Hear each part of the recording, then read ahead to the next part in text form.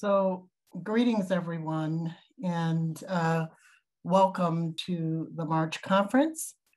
I am Marjorie Rallins. I am the Executive Director for LOINC and the newest member of this amazing LOINC team. And on behalf of all of us and the Regenstrief Institute, I am very pleased that so many of you are joining us today from far and wide, here in the US and across the globe. Our conference is virtual again today because the pandemic demands it. But the silver lining is that because the conference is virtual, it is more accessible and available to more of you. We have over 198 participants from 24 countries, which is just awesome. And for the next few days, we promise a program that is replete with thoughtful, useful, and engaging content. This is our schedule at a glance for the week. Today, we have our Clem McDonald keynote lecture, committee meetings and workshops, which are open to everyone. If you have registered for the conference sessions, which are Wednesday and Thursday, we have dual tracks of programming. Feel free to mix and match. You'll not want to miss the LOINC Campfire on Thursday, which we promise will be informative, interactive, and fun. And on Friday, we have more committee meetings, and you'll want to hear the update from ONC, the Office of the National Coordinator for Health IT, and hear all about the good work that is happening there. I do want to take a moment and set the stage for our conference and acknowledge the exceptional times and the exceptional action that we've all been called to. I don't think any one of us could have imagined our collective resilience and the incredible growth that we have all seen in our work this past year. There has been a heightened focus on novel and/or improved technologies, including AI, big data, 5G, telehealth, and HIE. And of course, all of the terminology and data standards work of the SDOs, government agencies, and other healthcare organizations, which we will hear about throughout the conference this week. And on that note, I'd like to welcome Dr. Peter Embí, President and CEO of the Regenstrief Institute. Dr. Embí will give us a few remarks and then introduce Dr. Micky Tripathi, National Coordinator for Health Information Technology, who we are just thrilled to have with us today.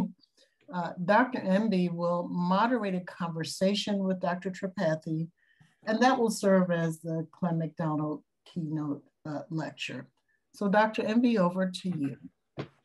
Thank you so much, Marjorie. And everyone, welcome to the LOINC Conference. It's really a pleasure to see all of you here, and particularly to welcome Dr. Tripathi as our keynote lecturer today.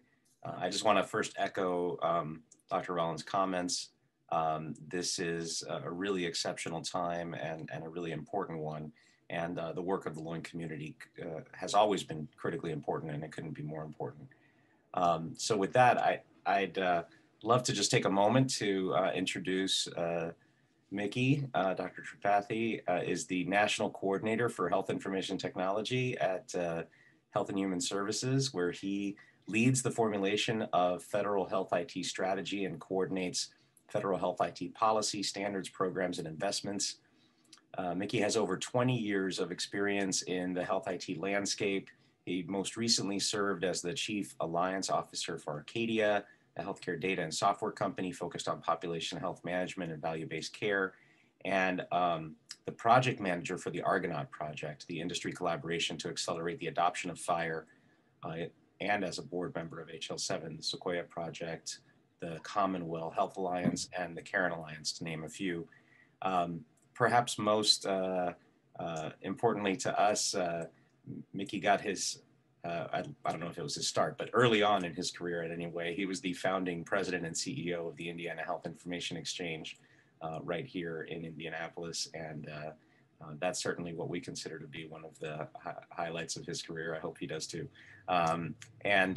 Since then, of course, he's continued to do incredible work. He served as the president and CEO of the Massachusetts eHealth Collaborative, nonprofit health IT advisory and clinical data analytics company, and has served in numerous other roles, including as a fellow of the Berkman Klein Center for Internet and Society at Harvard University. He holds a PhD in political science from MIT and a Master of Public Health from Harvard University, and a bachelor's degree in political science from Vassar. And prior to receiving his PhD, he was a presidential management fellow and senior operations research analyst at the Office of the Secretary of Defense in Washington, D.C., where he received the Secretary of Defense Meritorious Civilian Service Medal.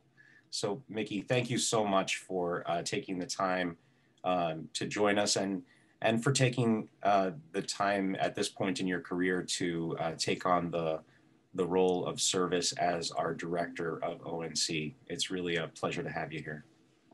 Thanks so much. I'm really excited. Well, I'm really excited to take on this role, and specifically really excited to be here this morning. And as an indication of that, I took off my hoodie and put on a sweater, and I have my fancy background too. There you go. You got it all set. That's fantastic. I don't do that for everyone. I really appreciate it. So, like Marjorie said, we're going to be doing this as a conversation. So I imagine they'll put us side by side here so people can see us talking to each other. But I'm just going to jump in because I know we don't have too much of your time, but we have a number of questions that people have put together here for us, and some others that I may come up with as we talk. And I wanted to start by acknowledging it's just such an exciting and important time for health IT and for informatics and our nation. Obviously, we're going through so much, and there's so much promise that we all have already realized, but so much more that we can realize with health IT. So I wanted to start by asking you what drew you to the role at this moment in time, and what are your initial thoughts anyway around goals and milestones that you envision as being important for ONC as you get started? Sure. Well, first and foremost, in terms of what made the role attractive is a number of things. I mean, I was a federal employee, as you noted, in an earlier life. I'm old, so I've had a few careers, and even though I didn't work in healthcare at the time, I was working specifically on weapon systems programs, and really didn't work in the healthcare side of DoD or the Air Force where I was working. Just the call to federal service, I remembered back then, and it's been sort of refreshed now that there is something distinctly different about directly doing the work of the people, and that's I remember that being inspiring, and this was a great opportunity that came up. I think also being able to come in and assist at such an important time in our country, with our country, where I think government has a very unique role. If you think about the recent history of our country, one could arguably say that that the federal government, and particularly Department of Health and Human Services, is sort of got a momentous role to play, sort of historically, and that seemed like a great opportunity that I wanted to do whatever I could to contribute. And then finally, I think is, I've been, even though I've, had multiple careers because I'm old, I've been in health IT for a while as well, 20 years, as you noted. And it just feels like it's a, great time to be able to, we all spent a lot of time, a lot of effort, $40 billion in federal subsidies to lay the foundation of what everyone wanted. And now having the opportunity to say, now what are we going to do with that? How do we leverage that to be able to achieve the outcomes that we've wanted? And, we've seen some disappointments, but we've also seen, I think, a tremendous amount of progress that none of us would have envisioned 15 years ago. So, the opportunity to play somewhat of a central role in that just, was really exciting. Yeah, that's great. And again, I I really sincerely mean it when I thank you for your service, because that is really such an incredible job and an important role. I can remember a time when ONC didn't exist, because I'm old also, so so this is great.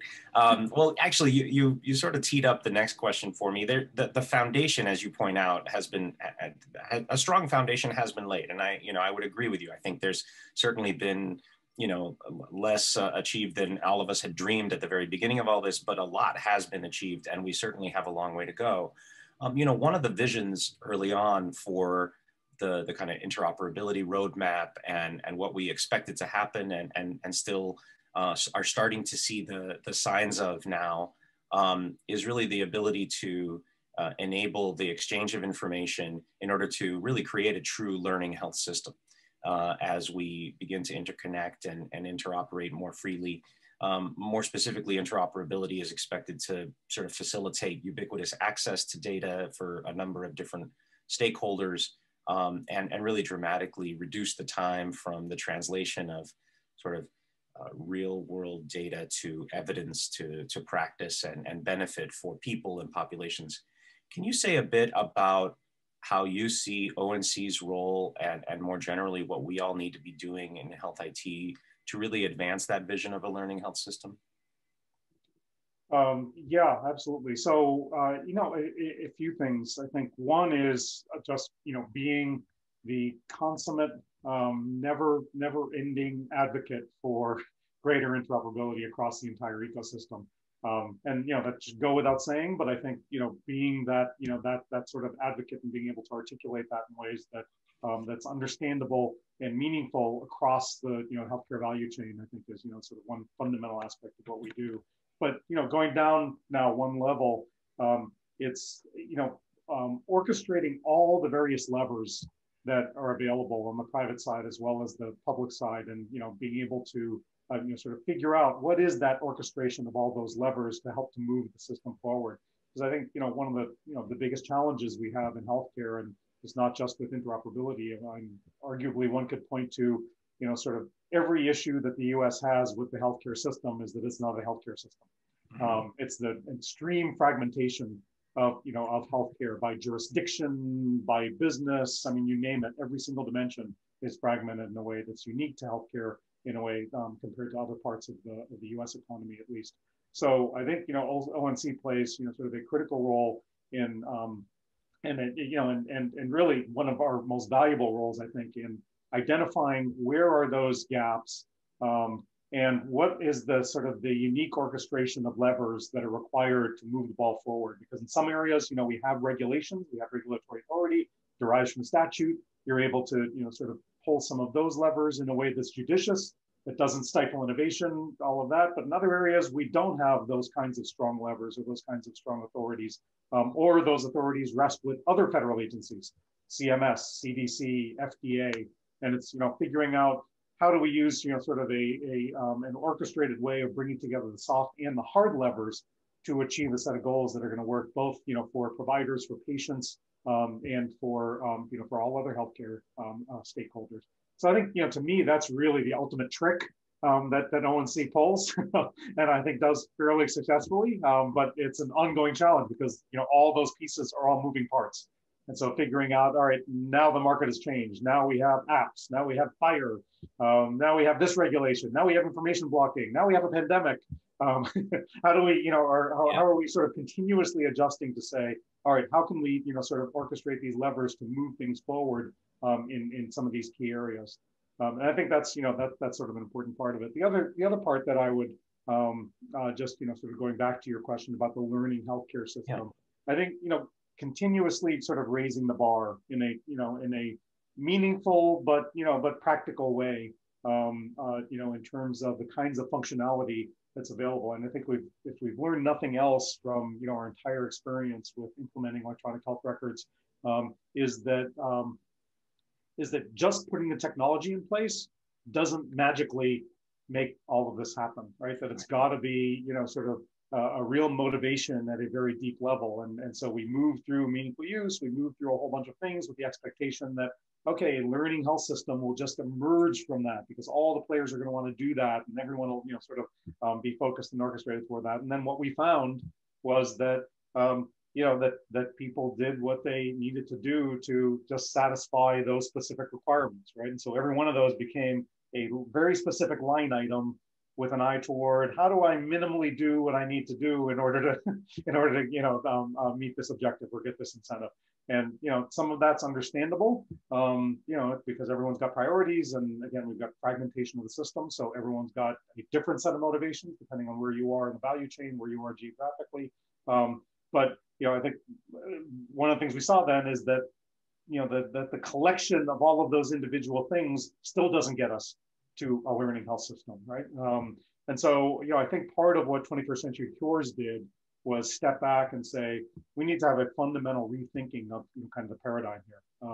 Almost in a way, I think of it as almost in a way that HIPAA kind of changed the way that we were going to think about, sort of interoperability. And, HIPAA is not perfect by any means, but I think all of us would acknowledge there was a pre-HIPAA world and a post-HIPAA world.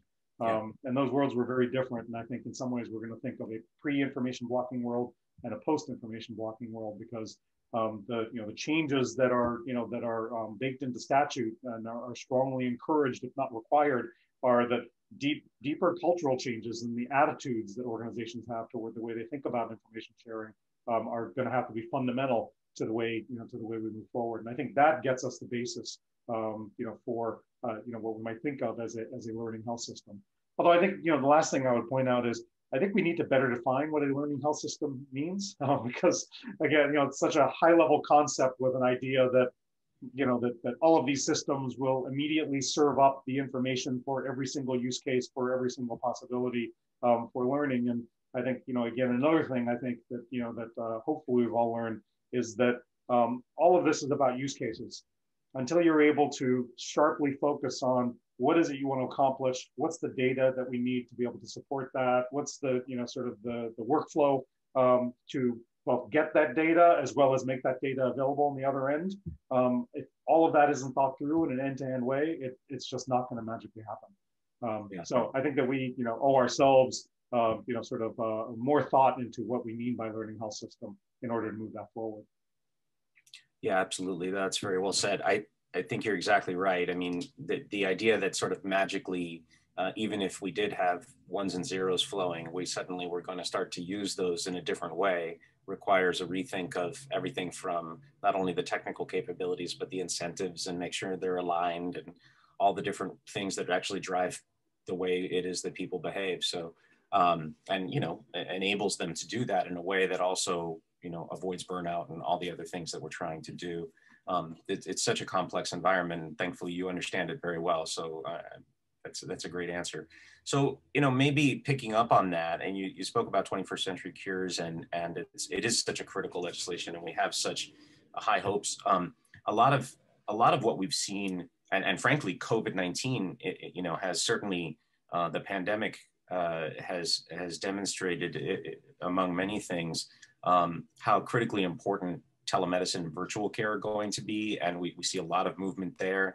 I know that there was envisioned in the 21st Century Cures Act this, ability to really open information and data access more broadly, and being able to enable these kinds of approaches, including virtual care.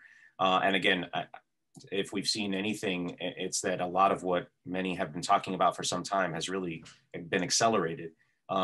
I think as we start to look forward, we know that a lot of the kinds of standards and capabilities that we expect to enable that kind of work, like FHIR, as you mentioned, are important, but really not quite there in terms of full ability to effectively execute in the real world. So as you think about what we need now during the pandemic, but certainly as we move forward, how are you thinking about, as you say, if we come down a level, how are you thinking about enabling or do what ONC can do to enable and address the needs and challenges that still face us in that area of data and technology standards like FHIR? Yeah, it's a great question. Let me get back to you in a year. No, I'm kidding. So, I think there's a couple of things at play already, which is with respect to getting information blocking finally in place after, after 4 or 5 years since the passage of 21st Century Cures, just so we can get that behind us and underway. I mean, I think that's, and then the corresponding EHR certification rule as well. As much, what's really interesting is that, if you look at the market and all of the enthusiasm around FHIR, there is still not a regulation that requires use of FHIR, right?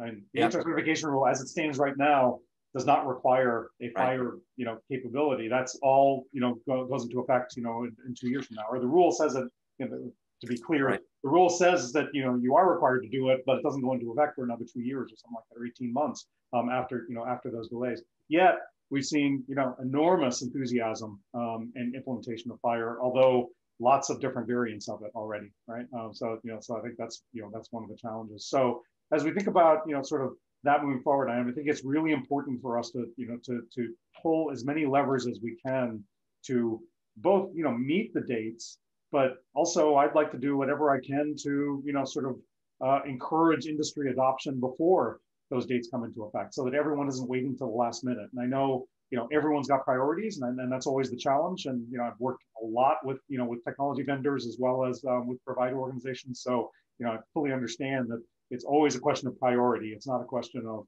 I don't want to do these things, or I don't see the value of these things for society.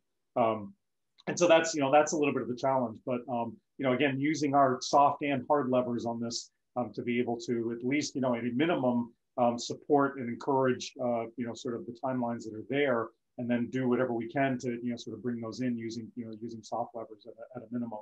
I think that, also we need to sort of appreciate the different kinds of things that we can do. And I think ONC has been pretty savvy in putting together, kind of a portfolio of soft and hard levers that can help to move the industry, give the industry direction about where, where we want to head, that are, some of which is sub-regulatory. So it gives a little bit of flexibility because, one of the challenges always is that, regulations are by design, not things that, that are just, ad hoc wins, right? There's a whole process for regulations, and in a technology space, that's always a challenge.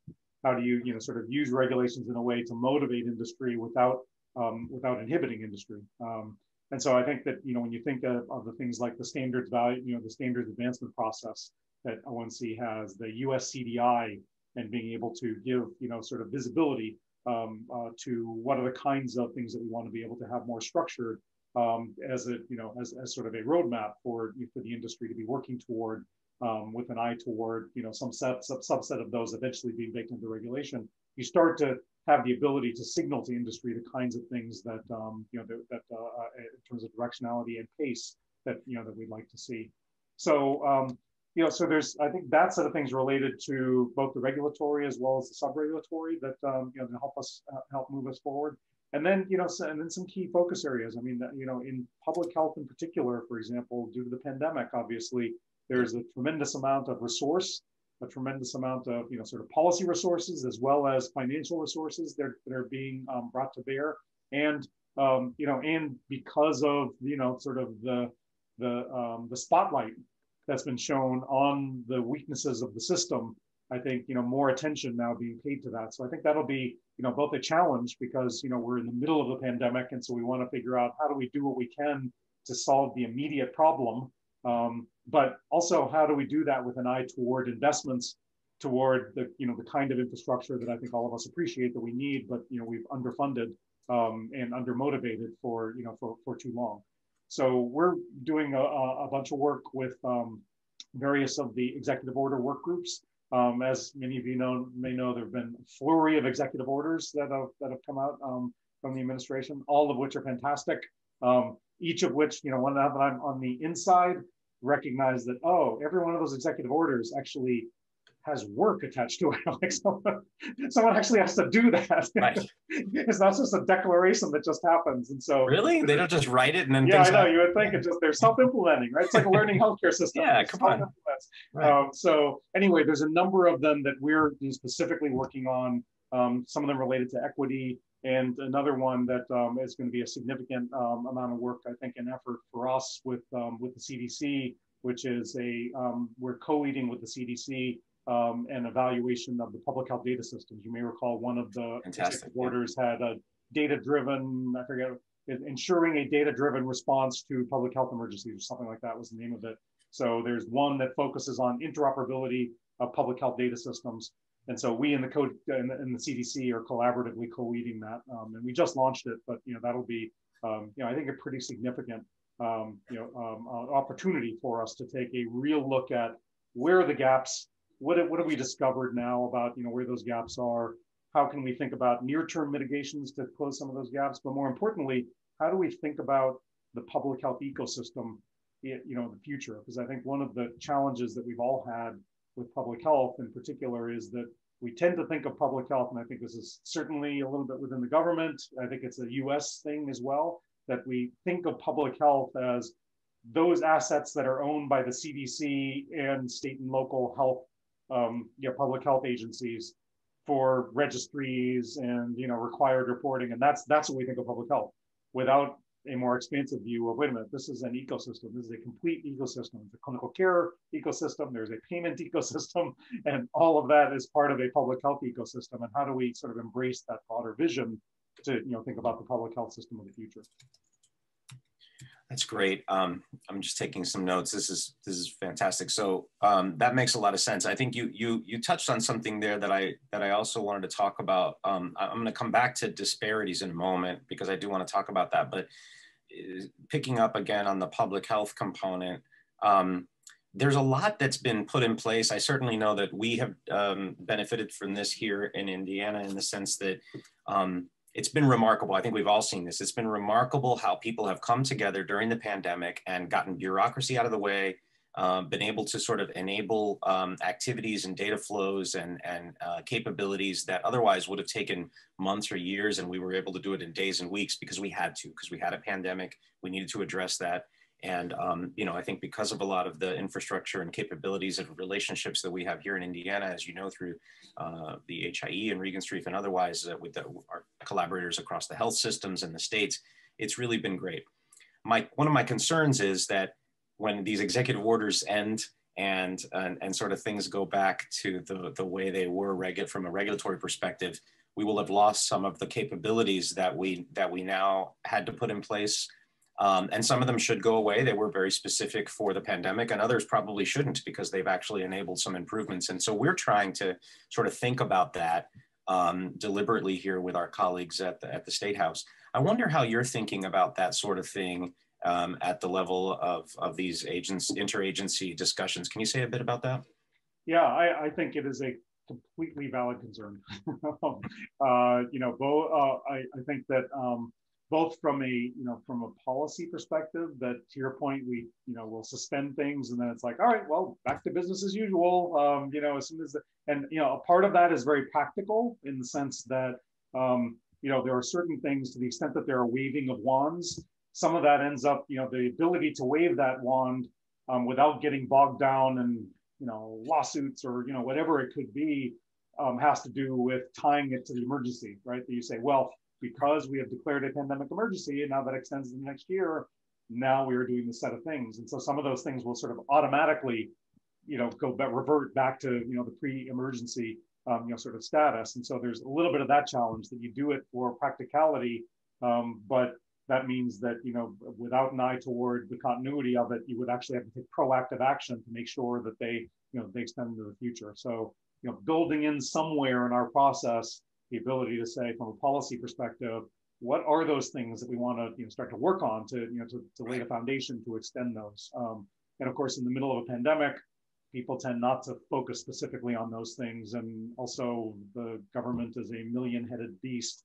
And so figuring out, what are all of those various things that every agency has. It's OCR and it's OIG and it's CMS and it's CDC and some of it's local, some of it's federal, I think that's a dedicated effort. And ONC will certainly try to play a role in that because that's a lot of what we do. But it's going to take a big effort and a big policy push there, I think, for sure.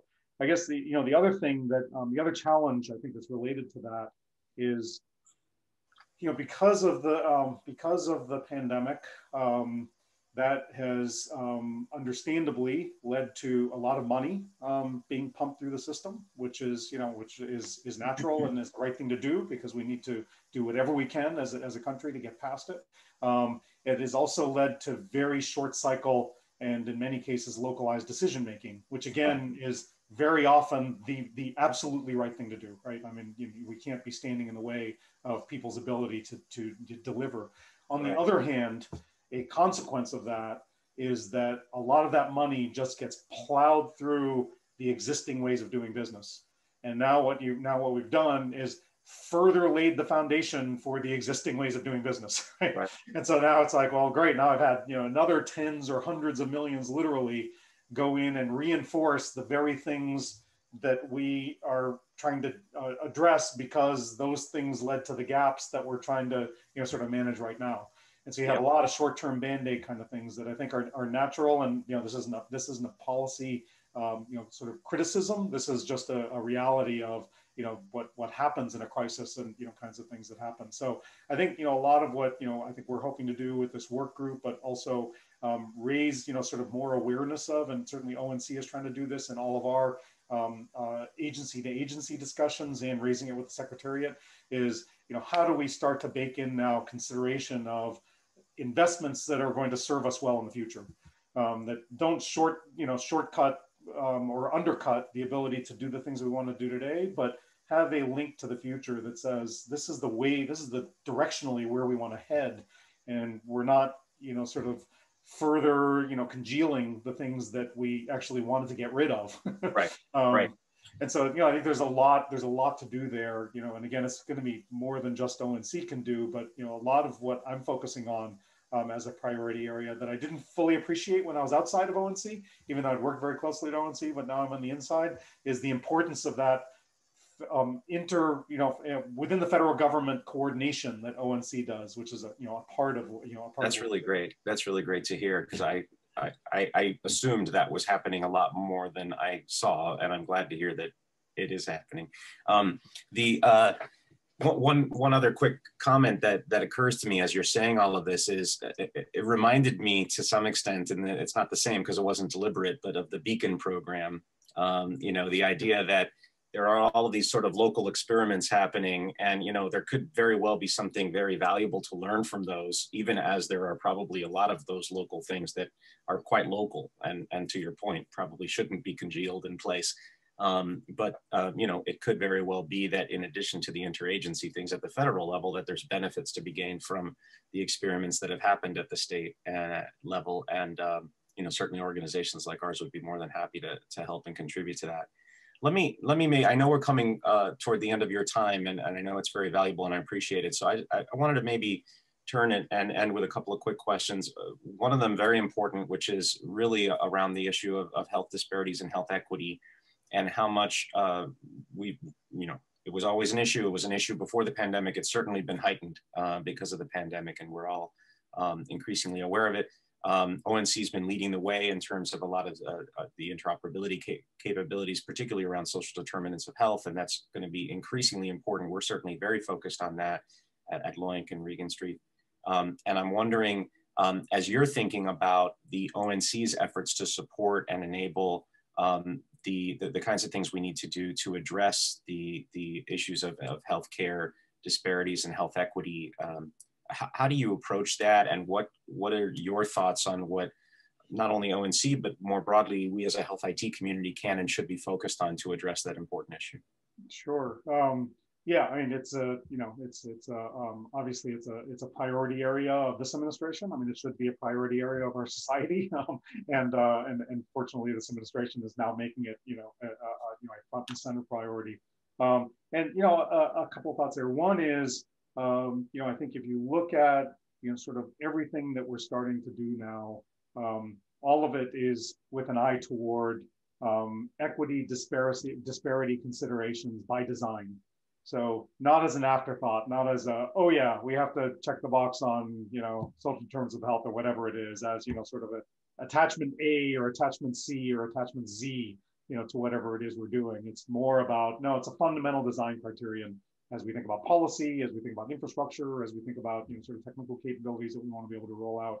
And you're starting to see that, I think, in all of the rethinking about, the way public health data systems work, the way interoperability should work, even in areas that, that we've been working on, like vaccine credentials, for example. And how should the federal government approach this emerging new type of, sort of technological capability that could be vitally important to people's being able to return to normalcy? How do we ensure that there is an ecosystem that is equitable to all and available to all, and addresses all of the issues of, that people have because of their circumstance, that, that they may not be able to easily download something on a smartphone and then present it wherever they want to go. And that's all, sort of in the way of policy and the way we think about that, saying that is a fundamental design criterion. It's a fundamental requirement of the way we're going to think about it. Again, it's not an afterthought like, well, let's get the easy stuff done and then we'll deal with the hard stuff as, like an edge case. It's like, no, that's a central case, it's not an edge case.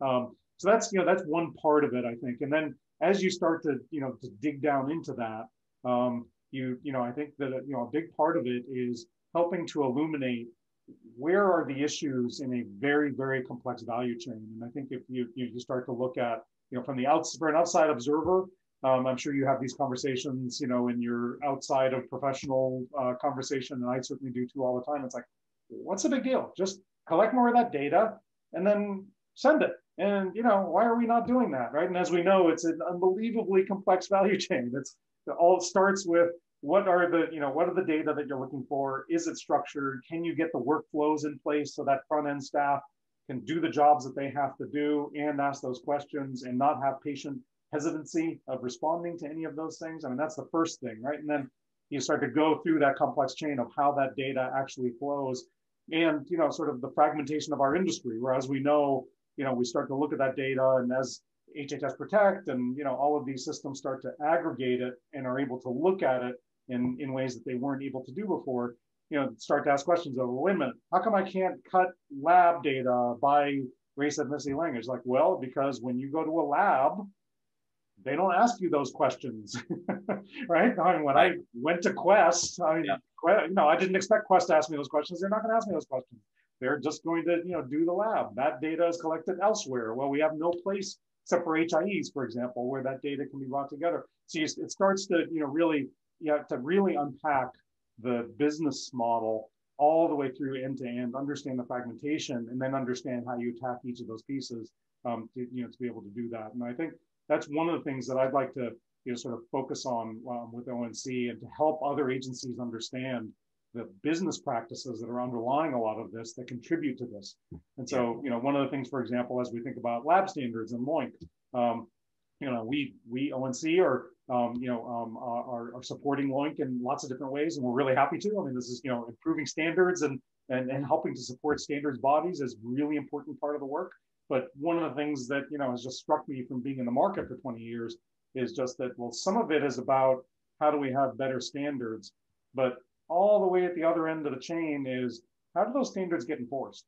How do we actually monitor adherence to those standards? And it's very different for different types of transactions. And labs is a particular interest of mine because, well, because that's where I first learned all this stuff from Clement McDonald way back when. And so I had a bias toward thinking that, oh, labs are the most important thing in the world.